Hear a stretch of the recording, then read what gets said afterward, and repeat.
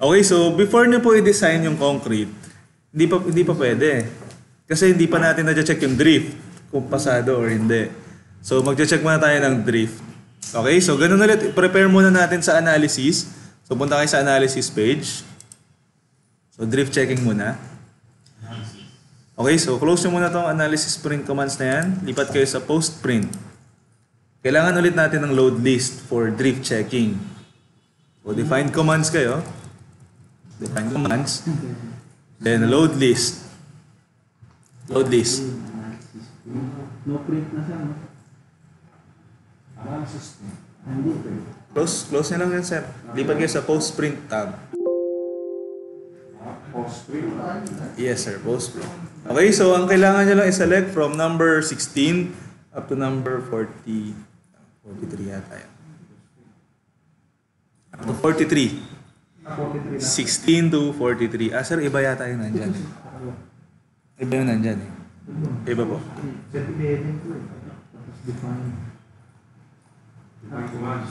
So, lahat lang ng drift combo yung kailangan natin. So, from number 16, number 16 to 43. 16 to 43. Okay, so paki-add po, once lang yun, then close. Then, ayun na po, meron na kayong load list. Okay, so punta ulit kayo sa define commands. Punta check na. Yes sir, add nyo po. So before tayo mag-check ng drift, i-print muna natin yung mga requirements. So first, center of mass. Yung center of mass, okay na, nakaprint na yun, di ba? Kanina may result na kayo. Pero kung wala pa ring result, ito po yung CG. Pero no need na eh, kasi na-print na niya kanina. So okay na yan. So kailangan natin, dia CR, diaphragm center of rigidity. Dia CR. So add nyo lang, wala ibang parameter. And nire-report niya na yun. Okay, and then yung last, yung story drift.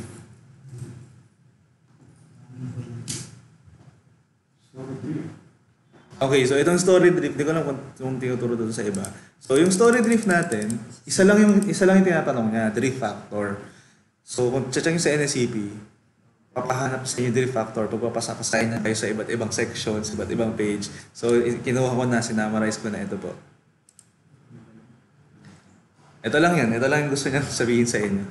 Okay, so i-check niyo po yung, ito yung delta S or yung, ano natin, yung drift factor nyo. Tapos syempre, merong kinalaman yung height ng structure. Depende din sa na-compute nyo na T. Yung T, yung period. So di ba po, na-compute natin is 0.3767. So below 0.7 yan. Syempre kung greater than 0.7 yan, sabihin masyado na mataas yung structure. Kaya high-rise na yun.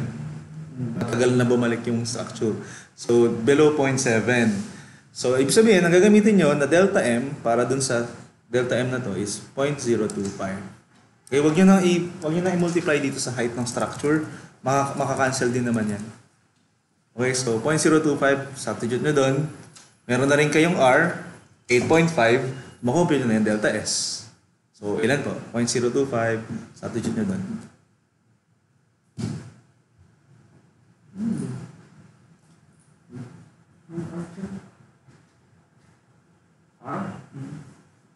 Divide by 0.7, 8.5 po yung R. Okay, so meron kayong 0.0042.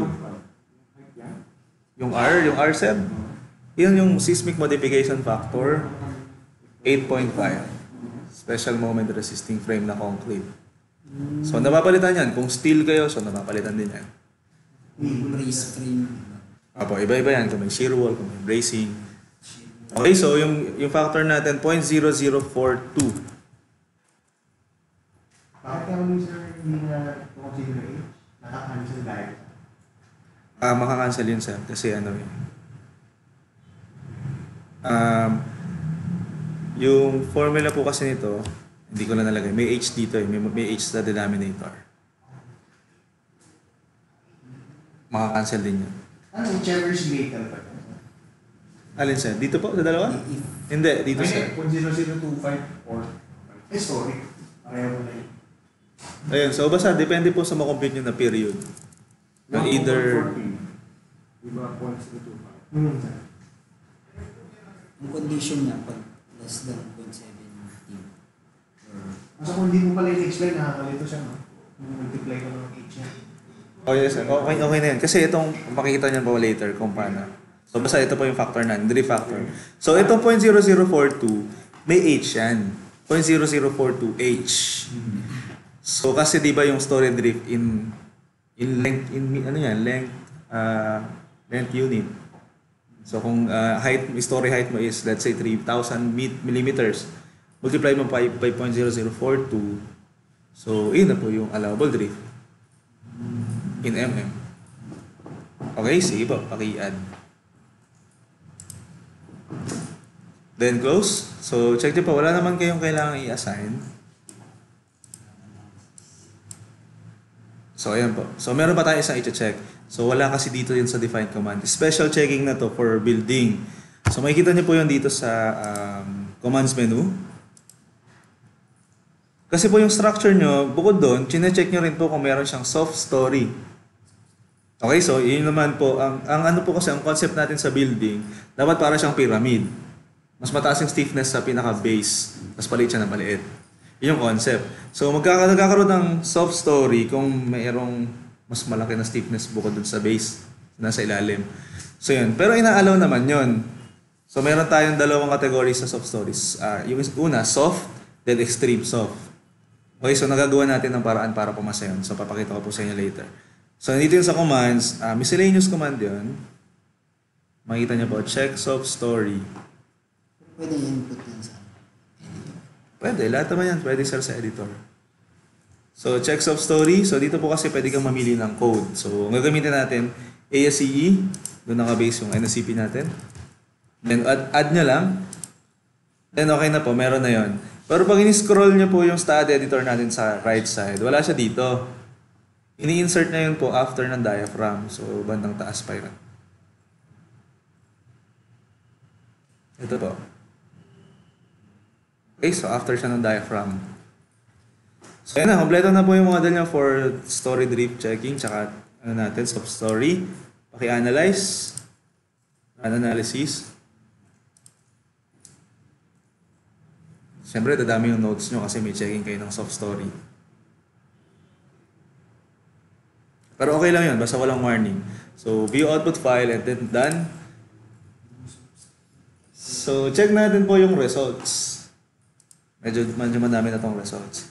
So, bukod dun sa floor diaphragm, nakita nyo na yung kanina center of mass yan. So, which is nasa 16.1 tsaka 4.5. Meron din kayong, skip ko muna yung soft story. Pakita ko muna sa inyo yung diaphragm. Dia CR. So, ang location daw niya is nasa 15.78 saka 5.49. Ibig sabihin, meron siya talagang natural torsion. Kasi hindi wala sa exact location yung ano. Hindi sila nag-coincide. So, tama po yung analysis niya. Okay, so balikan natin naman yung ano po. Soft story check. So, 8 yan. Actually, 9 yan. Tama? 9. Okay, so 9, tama. Okay, so papakita niya yung per seismic load case, tapos yung isa yung pinaka-general. So yung number 1, after yan yung load 1. So nakalagay po dun sa status, okay, okay. So dalawa yung pwede niyo makita, pwedeng soft, pwedeng extreme soft. Kapag soft po, yung nakita nyo, ibig sabihin po, konti lang yung difference niya dun sa stiffness ng dalawa. So ang isang way para maging okay siya, pwede niyo pong lakihan yung section ng column. Okay, so gagawin nyo lang rectangular dun sa weaker axis kung saan dito may soft. Kung along X or along Z. Okay?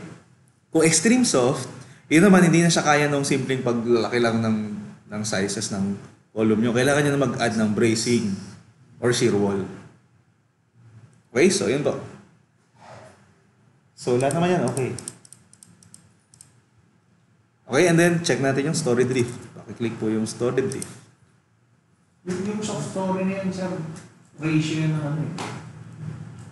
Ng target stiffness test. Yes, sir, stiff test. May idea, sir. Pagka soft at extreme. I-check mo, sir, yung ano na, yung Q, yung stability index. May formula siya sa NCP kasi. Mag-enroll na tayo. Masters. Alam ko lang, eh.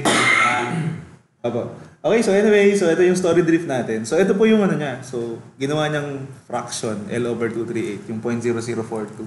So yung L dito, story height yun.